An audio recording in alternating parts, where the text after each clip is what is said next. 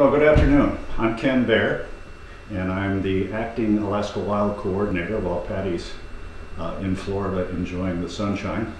Ray Bolson is behind the camera, so we're going to be putting together a little video here on how to make an envelope for those of you who were selected for the show. And by the way, congratulations to all of you. To make the envelope, it's really a pretty simple process. You don't need much to do it. I've got a roll of small bubble wrap, which you can pick up at Costco, Home Depot, Lowe's, Michael's, any of a number of places. And we're going to make the envelope out of that. A roll of duct tape, a pair of scissors, a ruler, and a couple of labels. The whole purpose of having this envelope is to protect your picture during shipping. It goes in 4 cardboard boxes and then travels around the state, and it has to be loaded and unloaded at least 10 times during the year. So this envelope is very important. You'll notice here I have a picture, and I've got it in an envelope that I made earlier, and you'll notice it will slide in and out of the envelope very easily.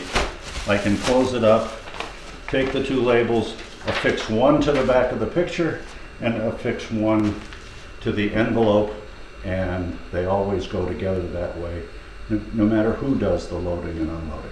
And Ken, those labels are available from the submission package that we sent people, is that correct? That is correct. They're on the submission package that went out. They're also available on the website. If you go to ASONP.org, click on AlaskaWILD, scroll down to the bottom of the page, and the label is there. You can fill it out online and print it out. In fact, mine is all very neatly typed, thanks to Al Musi, who put it online for us. Okay. Okay, so let's get started. The first thing I'm going to do is just take a measurement of the picture itself. And what I've got, the framed picture is about 19 inches by 24 inches. So I want my label, or I want my envelope, to be at least 2 inches on each side bigger than that. So if I just add 4 inches to those dimensions, I'll take 19, 21, 22, 23 by 24, 28. So 28 by 23 is the envelope that I want, and that'll make it easy for the people that are hanging the show to put it in and take it out.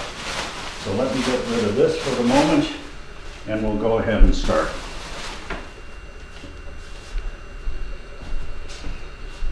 So let's start with the roll. And how wide is that roll? The roll roll about a foot? is as long as it is, and it's 12 inches wide. Okay. So if I want it 23 inches, I'm going to have 2 widths of this, and I'm going to need it to be 28, I believe. 28 inches long. And so there's my 28 right about there. So what I'm going to do is take that, fold it down, and I'm going to give it a little extra. You notice I didn't measure that really carefully, because a little too big is a whole lot better than a little too small. So there's one.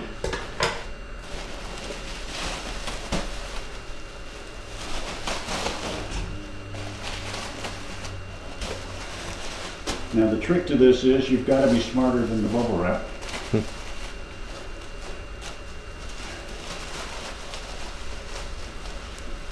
Okay.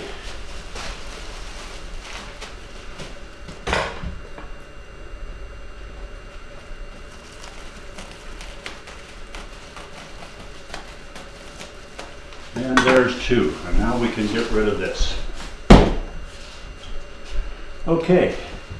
Now it's a pretty simple process. I'm going to take these 2 pieces and lay them out.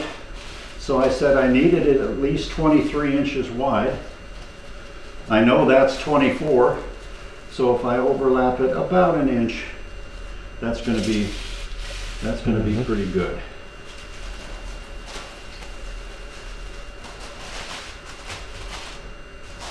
Now there's a method to my madness here. I'm going to line these two edges up and overlap it. And then I want this one to be 28 inches. So there's my 28 inches right there. And now I'm just going to take a piece of duct tape.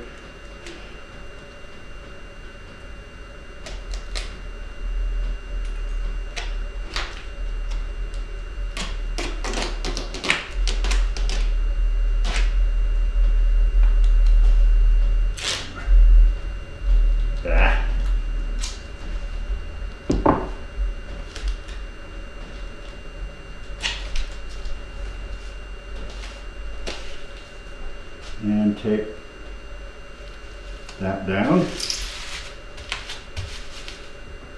And I messed up that piece of duct tape, but do not panic, because all we need is another few inches there. And we're set to go. Here's yet another example of how useful duct tape is. Yeah, this is the Alaska be-all and end-all of everything. Now that we've got that one set up, I know where my 28 inches is, so I'm just going to take the rest of this so that we've got a good solid piece.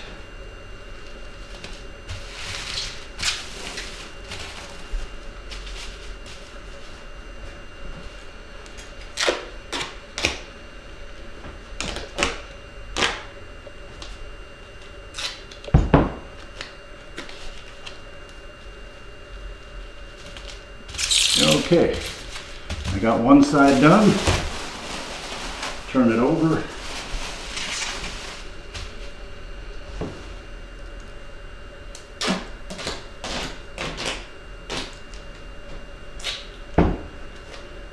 First time I made one of these, I tried this process and tried to get all the tape the exact length, and I spent way too much time getting the tape untangled and not a whole lot of time taping. That sounds like a good idea. Doing it in short strips seems to work a whole lot better. Doesn't matter what they are, just as long as you can handle them.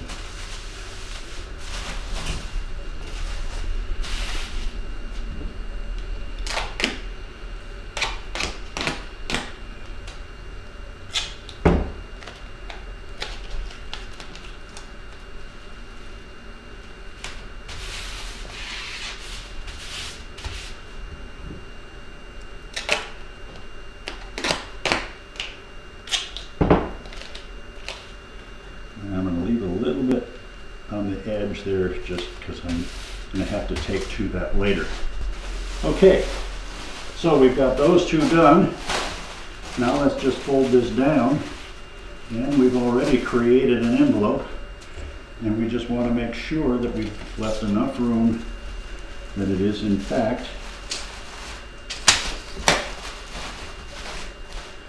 at least 28 inches. And it doesn't necessarily have to be exact. Actually, that comes out to about 30. And like I said, I'd rather have it a little big than a little small, because I want the picture to fit in there comfortably and easily. Right, and this is going to be put in and out many times throughout the year during the venue hangings. In fact, at least 10. Unless we get some extra, maybe 11, depending on how many venues and how far the show has to move. Okay, I now have my envelope made, so I'm going to take a strip here to seal the outer edges, and I'm just going to go about half of the width of the tape it down to one side. Turn that over and tape it on the other side. So this is an example of having a kitchen counter like this that it really helps to do that maneuver there. Makes it easy. Don't even take work really well too. So you don't pull up anything or leave behind any marks on valuable stuff. Okay, now I've learned the hard way that the single piece of tape tends to rip and tear, so I usually always just give it an extra boost on the edge.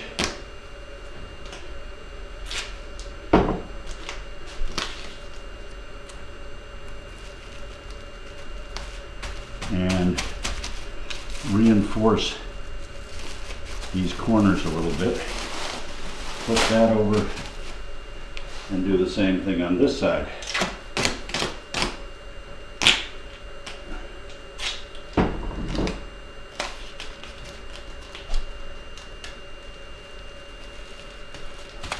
Actually, it's a pretty simple process.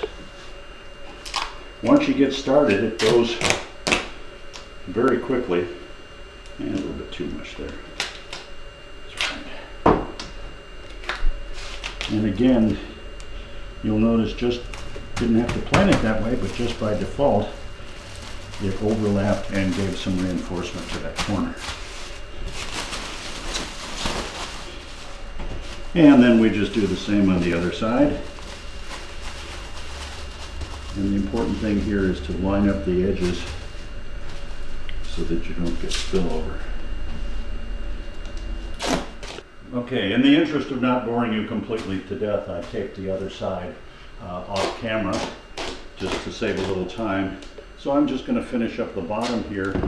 And this is one that I have again learned the hard way, that the bottom takes a beating, so I like to reinforce it with a little extra tape.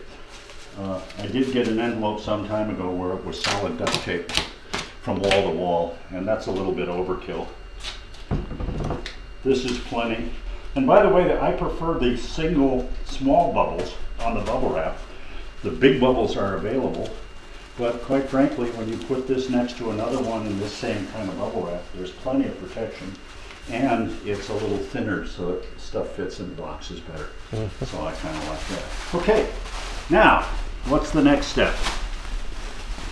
You may notice that I left this a little bit long. This is my 30 inches and I got a little tail here. So what I'm going to do is now actually make it look like an envelope. And I'm just going to cut this down in a triangle to the corner. And this can be a big flap or a little flap,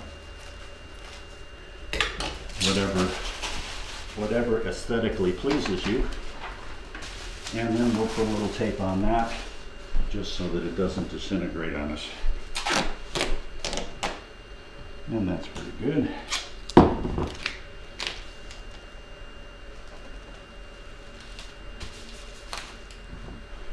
And we'll do the other side as well.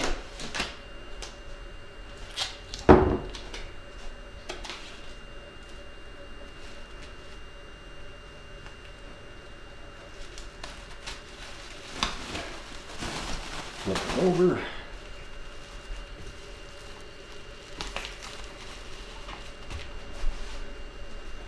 And now I'm going to trim this little piece here.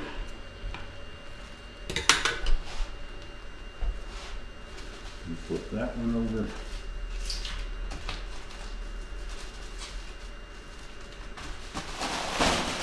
And then fold that back. And we'll do the same thing on the lip of the envelope.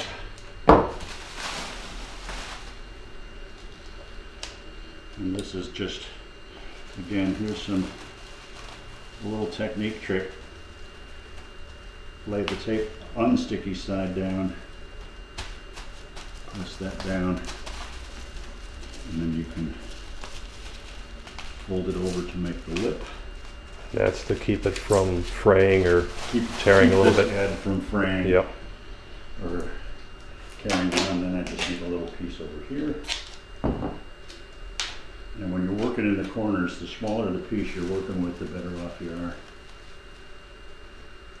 Because everything at this point wants to stick to itself.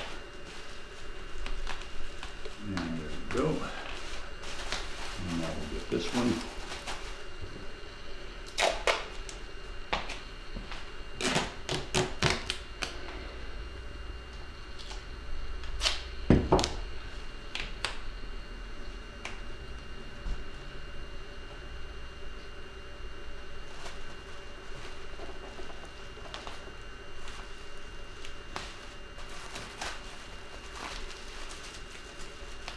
Now, if you would like to reinforce this one too, you can with a couple of more pieces on there, but it's really not necessary because all you're trying to do is get a smooth edge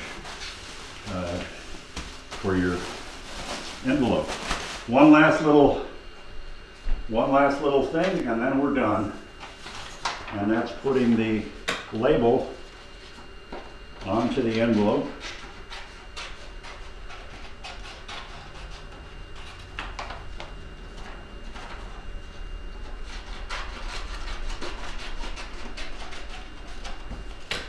And we'll just sit that in the middle.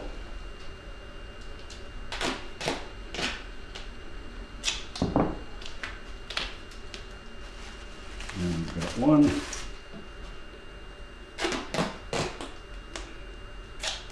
And we also require that we have the same label on the back of each piece of artwork. Is that correct? That is correct. So once I get the envelope done, you'll notice at the beginning of this whole process, I said we had 2 labels.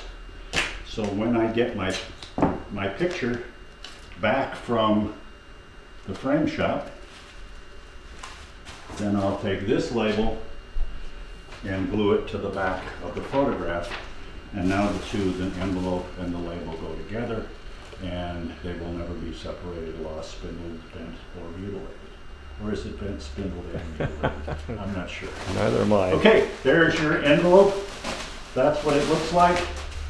The things to remember most is that it's at least 2 inches on each side bigger than the picture to allow it to be put in and taken out easily, and that you reinforce the sides and the bottom.